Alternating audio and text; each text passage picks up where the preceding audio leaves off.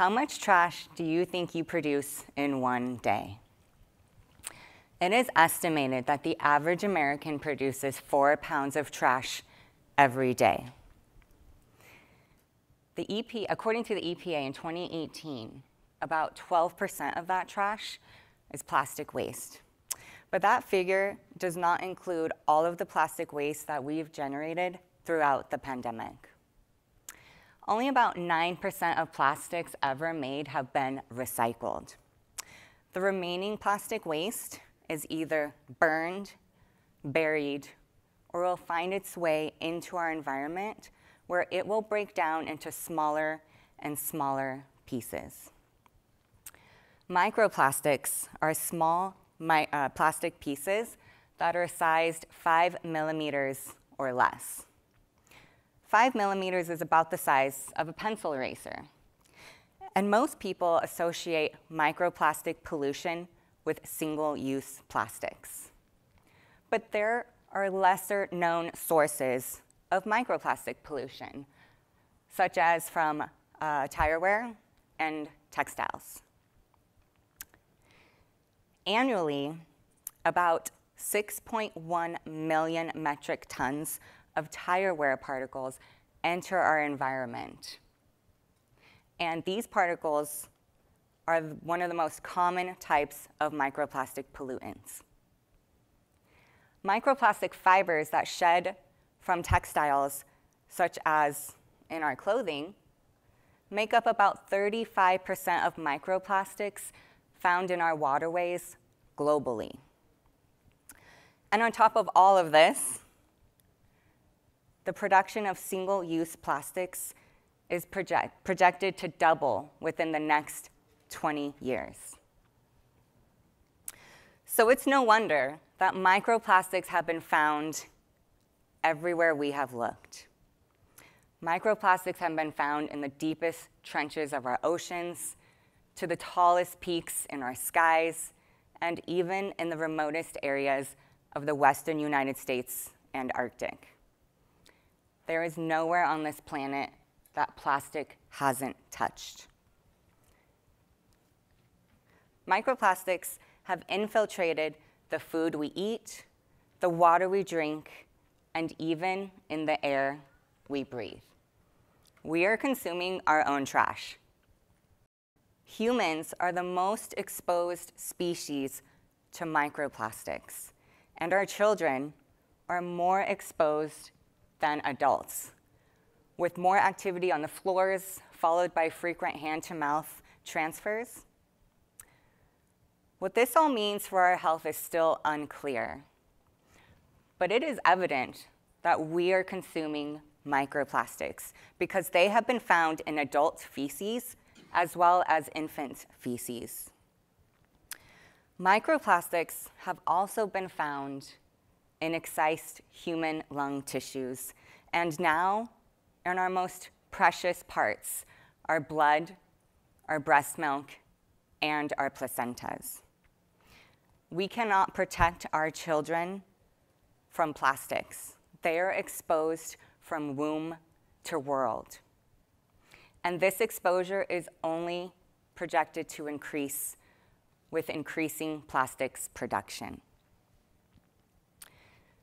Chemicals associated with plastics have been found to be endocrine and metabolic disrupting chemicals.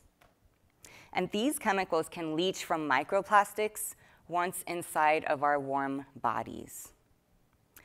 Plasticosis is a novel plastic-induced fibrotic disease that has just been defined by scientists 3 weeks ago.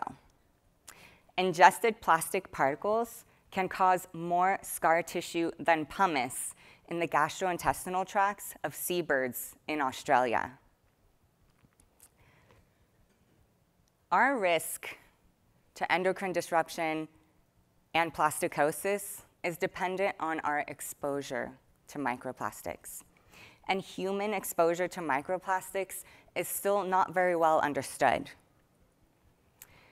Although I am interested in studying the health effects of microplastics, one question I would like to answer is, how much microplastic pollution is created by human activity? And to answer this question, I started with a blank canvas. This is the Black Rock Desert, located in northern Nevada. It is home to one of the largest temporary cities in the world, Black Rock City. Black Rock City exists for 1 week out of the entire year. And no, it's not a mirage. Black Rock City is constructed during the extraordinary event known as Burning Man. 80,000 citizens, no more than 80,000 citizens, come to this desert every summer to build this beautiful city. And after the event, everyone and everything disappears without a trace, like it never existed, leaving nothing but a blank canvas. Black Rock City is the largest leave no trace city in the world, meaning after its existence, everything that is visible to the human eye is removed from the desert surface. Anything left behind is considered MOOP, or matter out of place. And microplastics are considered MOOP. After the deconstruction of Black Rock City, volunteers perform an extensive cleanup of the desert surface. Black Rock City obtains a land use permit from the Bureau of Land Management every year, which is contingent on the previous year's inspection for MOOP. More than 1 square foot per acre of MOOP found on the playa will fail this inspection. And Black Rock City has never failed this inspection. This means Black Rock City cannot leave more than 0.002% of MOOP on the playa. That's a crazy number. So anything that's left behind, which is about less than the width of a human hair, is left behind as Micro-MOOP.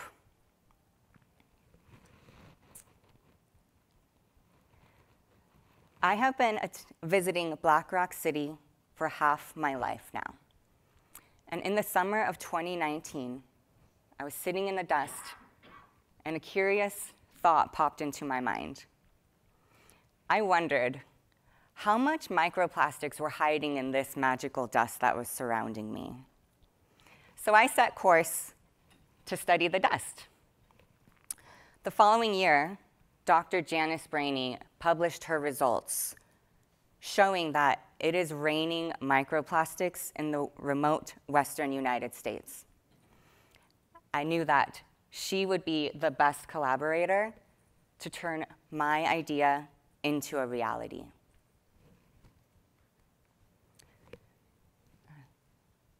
Another feature of the pristine Black Rock Desert is its fine dust that easily erodes from the desert surface.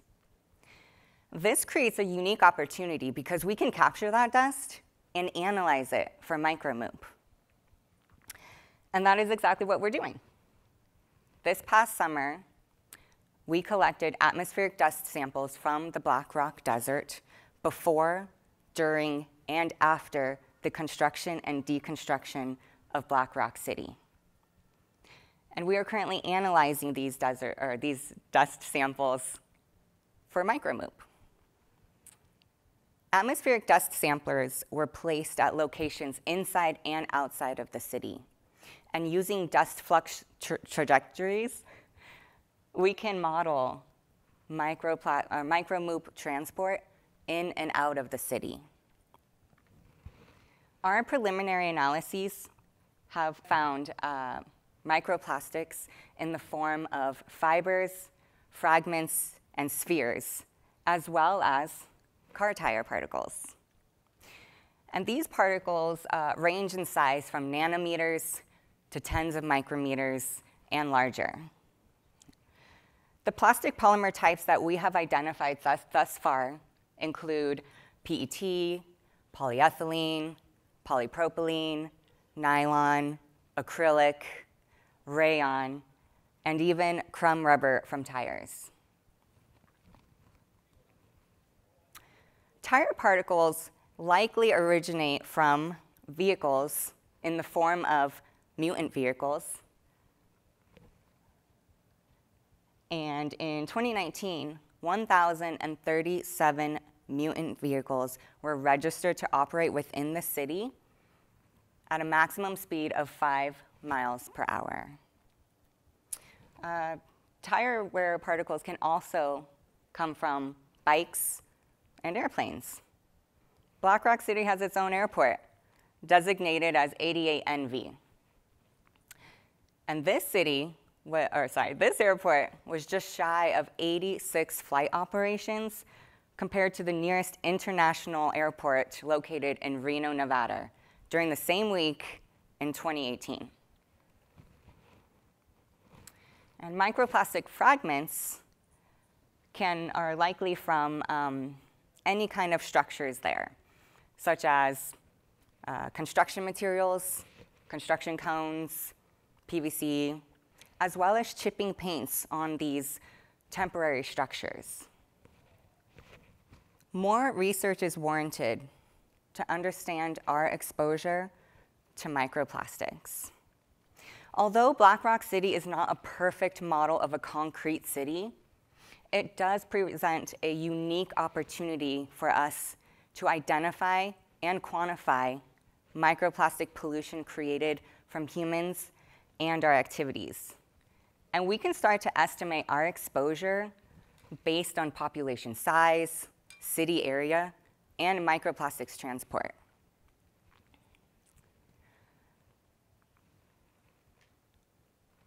Our exposure to microplastics and how it affects our health is still not very well understood. But studies indicate that exposure to microplastics is probably not good for us. So to reduce our exposure to plastics and microplastics, we need to reduce plastics in our world and in our lives. Next time you're shopping for a garment, maybe consider shopping secondhand or buying clothes that are made from natural fibers. Let's reduce the amount of car tires on the roads, by considering carpooling, riding or biking or walking, and even taking public transportation. And whenever possible, choose reusable over disposable.